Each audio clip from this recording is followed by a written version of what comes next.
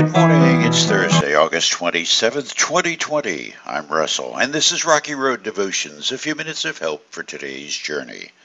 Our devotion today is entitled Partnering with the Devil, and our scripture is 2 John. The beloved apostle writes, "Love means doing what God has commanded us, and He has commanded us to love one another, just as you heard from the beginning.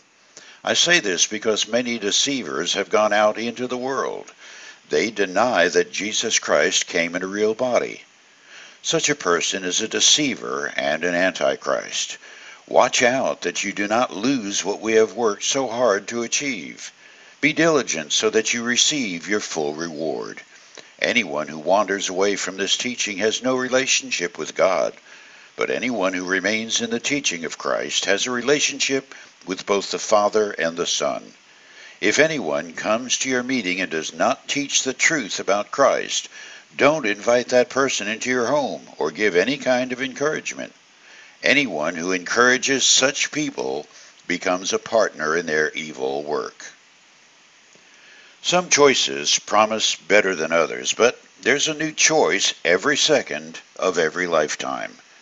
To remain or go, continue breathing or not, to smile or growl, to resist life's tragedies or embrace the challenges, to love or partner with the devil. I recall reading the account of a young man's life who, due to a skiing accident that crushed most of his body's bones, left him facing the reality of climbing uphill for what was left of his days on this planet. Those days were filled with pain, chronic, agonizing, and at times overwhelming pain. Among the choices he entertained during that dark time was the possibility of ending it all. The pain, any hope of recovery, a miracle, or just the satisfaction of holding on. I can't recall the man's name or where I read the story, but his words still ring deep in my soul. This is what he said: "I do not have choice about the pain and circumstances of my life, but when it comes to joy, I can choose misery or I can choose joy."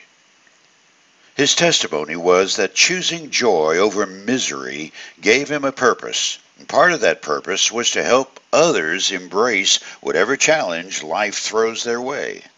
Apostle John, the same one whose gospel account says that Jesus loved him, warned the church that there were merely two choices available in life: love God or partner with the devil.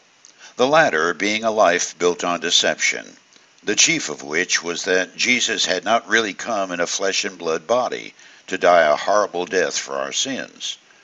That was beneath God's dignity, and no self-respecting God would do such a thing. In short, those living in this deception denied Christ. The opposite side of deception is truth, and to live in truth is to accept what is real. Christ's sacrificial death and resurrection means everything else he told us is true. And past that point of accepting Christ, we live as he told us to live, acting with love toward every other human being, and doing that no matter if it's reciprocated. That is the way God loves, and our mission is to live like our God demonstrated. For you today, when facing particularly challenging circumstances, remember the choice between misery and joy. Partnering with the devil's deception looks like a much easier way out, and it is. It's your gateway to a life of misery without parole. The other choice will always seem more difficult, requiring faith, yielding control to Christ's plan for your life. But in doing so, you will discover the pathway to genuine joy. You chew on that as you hit the rocky road today. Have a blessed day.